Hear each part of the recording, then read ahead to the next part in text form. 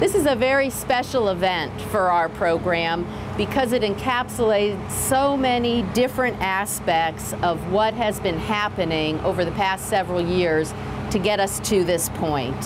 That includes vision, it includes hard work, it includes partnering, and community support.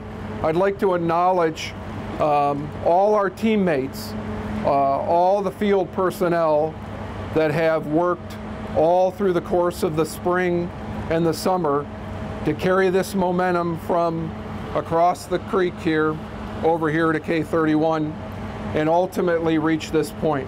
I don't know if you appreciate the challenges that they face day in and day out.